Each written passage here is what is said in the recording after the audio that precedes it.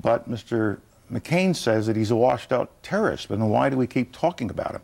And why do we have these robocalls going on around the country trying to suggest that because of this very, very limited relationship that Senator Obama has had with Mr. Ayers, somehow Mr. Obama is tainted?